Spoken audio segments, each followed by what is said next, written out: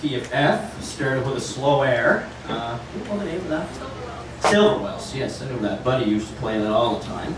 And then into some Strat Space and reels. A lot of those probably commonly associated with Howie McDonald. He composed one of the reels in that last melody anyway. So, just looking around here, I don't think many people maybe know who you are here, Nicole. Is this your first time playing here at the barn? This is her inaugural appearance here at the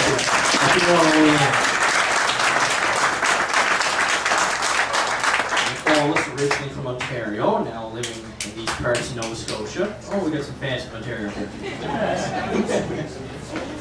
I'll do my survey later to identify where everyone's from. That's a typical part of Dave McDonald's program here.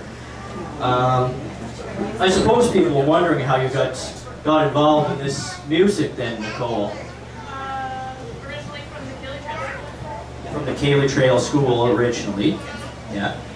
And what year was that? That was a while ago now. A while ago now, yeah. How long have you been playing the fiddle then? 20 years. About 20 years. And you're 26. Oh, sorry, I'm not supposed to say that. See, these are the rookie mistakes I make. See? So playing a long time.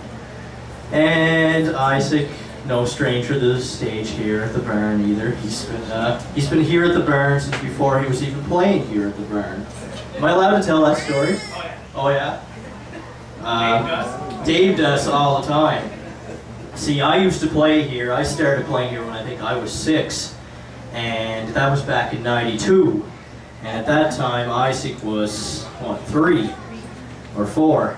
And he wasn't yet playing the piano at that time, so he would be here tagging along. And normally he would doze off, and you see that green chair right up there? That was his designated seating for quite some time, until he started playing the piano himself. And now you can see him up there instead. So that's the story Dave loves to tell, so I have to throw that in there too. All right. We'll play another blast then, Nicole.